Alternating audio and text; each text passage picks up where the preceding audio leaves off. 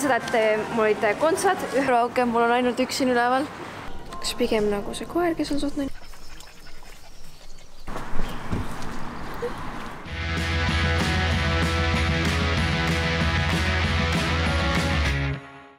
Hello kõigile, on aeg jälle uueks vlogiks ja täna on 10. märts, teisipäev ja homme toimub Viru keskuses FIBIT ja nad sel aastal tahtsid ka mina nendega kaasa teeksin. Ja praegu ma olengi tulnud siia Viru keskusesse, et siis mingeid outfit'id homseks selga proovida. Let's go! Ma ei tea, kus reservad on. Vaatan, kus ma minema pidin.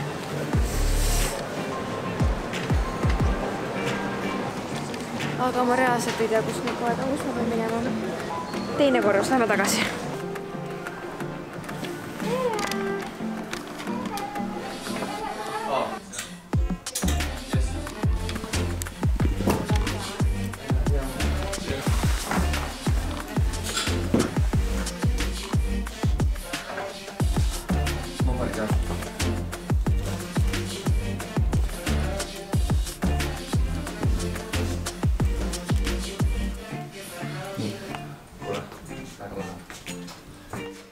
Seega ma nagu püsti püsin selles mõttes ikka, et nagu ümber vist ei kuku päris üle.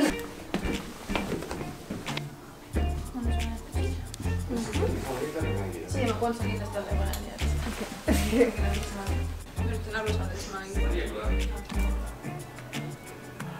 see on esimene komplekt. Ma teen sust selle portreega niimoodi. Ja nüüd ongi see päev kätte jõudnud ja ma lähen just Viru keskusesse. Siis mul tehakse meik, siis pärast seda vist on mingi lavaproov ja siis hakkab juba show, nii et me vaatame, mis saama hakkab. Kevad suvi moeshow. Alake!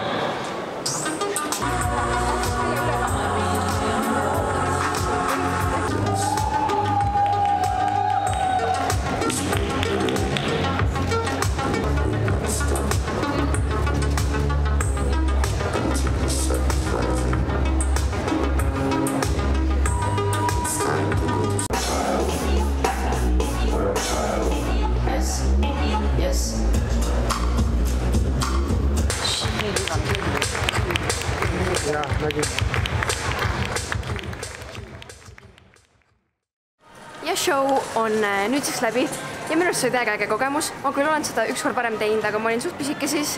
Aga minu arust kõik need outfitid, mis mul selles olid täiega ägedad, mulle endale meelsid. Ma veits ainult kartsin seda, et mul olid kontsad ühe outfitiga ja ma kartsin, ma kukun, ei kukkunud, et kõik läks hästi. Ma olen ise mega rahul, aga nüüd vaatame, mis edasi saab. Ja võib-olla teist mõned on tähele pannud, et mul ei ole siin kõrvaauke, mul on ainult üks siin üleval. Ja siis nüüd ma lõpuks mõtlesin, et oleks aeg neid ka ära teha. Nii et nüüd me lähemegi mulle kõrvaauke tegema. Ma kardan, ma nii kardan. Reaalselt jalad nagu väriseb või lähevad tuimaks või siuke nagu, oh my god, ma ei tea, miks ma seda kardan. Ma tahan neid valge. See valge sobivad, jah. Ma nii kardan.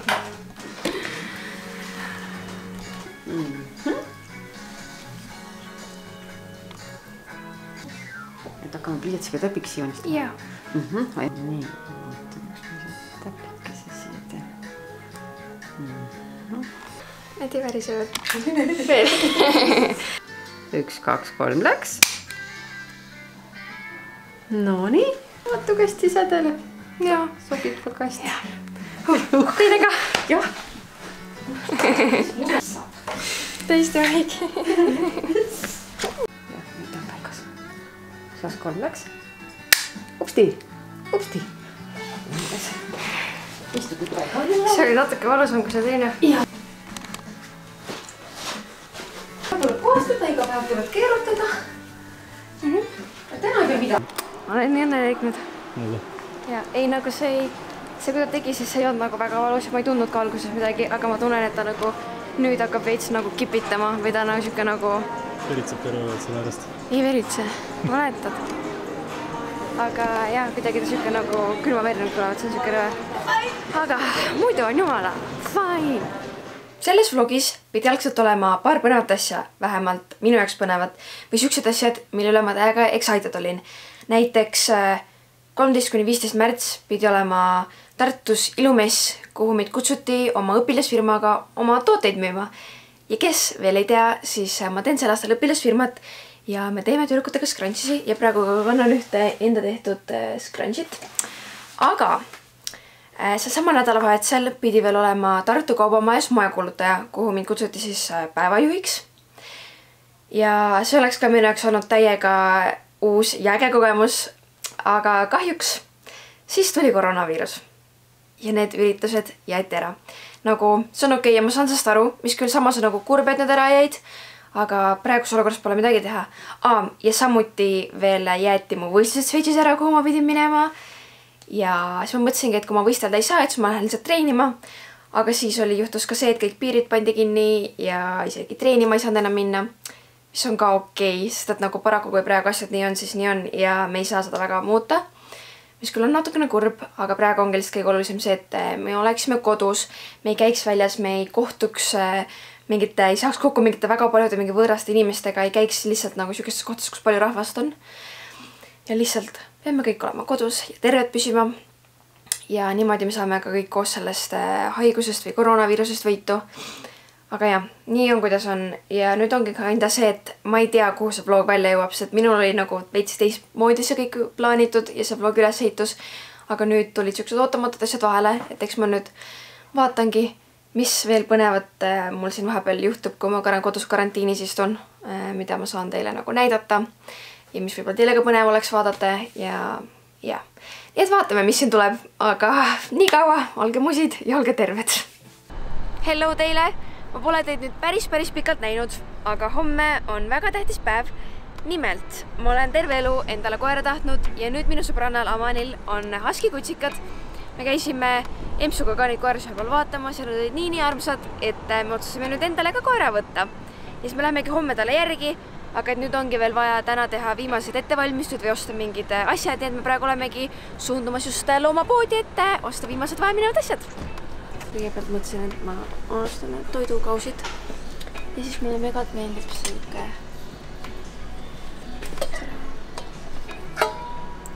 Nii et ma arvan, me võtamegi selle kausi ja siis me võtame mingi kausi veel lihtsalt mingi tavalisena. Ma peaks võtma nagu selle suure või pigem nagu väiksema.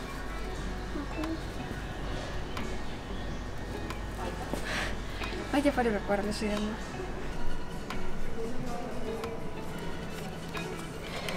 Nagu mõtle, kui sul on koer ja siis ta kogu aeg mängib selle asjaga seda häält. See töötab täiega ära lihtsalt. Mõned. See? Ei meeldi see, see on nii kole välja. Aga mis asi see on nagu? Reaalselt. Kont on kehaks. See ei ole nunnu või?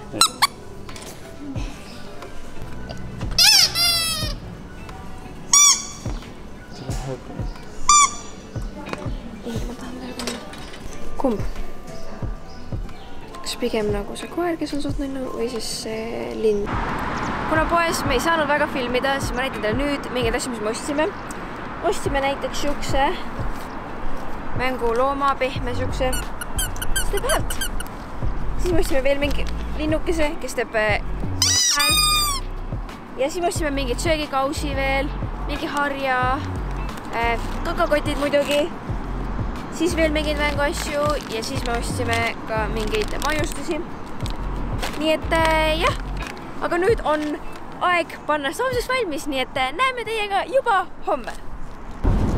Ja tere hommikust teile! Nüüd me siis suundumegi koera järgi ja meil on vaja autoga umbes mingi tund aega sõita, nüüd saame kohal. Nii et see just sul!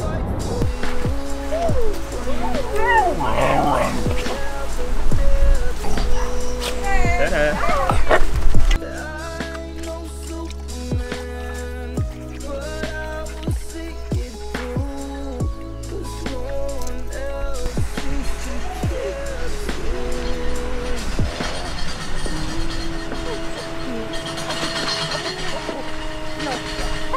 See on minu musi.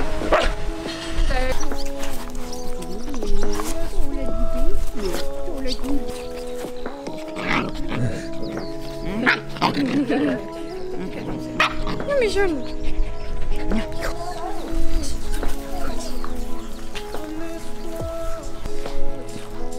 Kus me läheme? Koju lähme.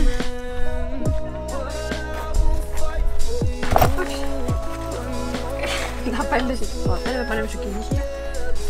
Joo.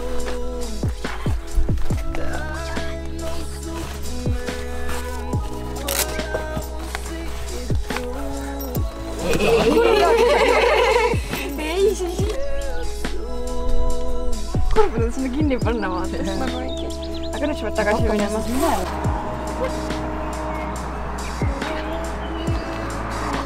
Ja esimesed jalutuskäigud koeraga. Vaikselt tipa-tapa lähme.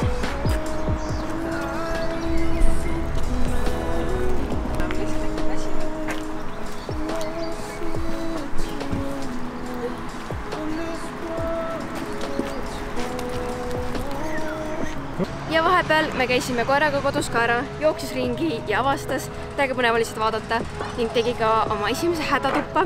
Aga nüüd me tulimegi õue pildistama ja nüüd on ka hea, et ma arvan teil koeraga tuttavaks saada. Nii et tema on siis husky, ta on tüdruk ja ta nimi on Kiira. Kõik ühekordsed tähed. Ja tal on ka Instagram, mis on Kiira the Husky Girl. Ja siis, ma ei tea, soovige mulle lihtsalt edu, et mul läheks oma esimese koeraga hästi ja ma saaksin taga hakkama ja ta ei teeks liiga palju pahandust. Aga ma arvan, et nüüd on täpselt hea hetk see vlogi lõpetada, nii et kui sulle meeldis see video, siis jäta pöial ülesse, ära unusta subscribe ida ja näeme juba varsti. Tšau!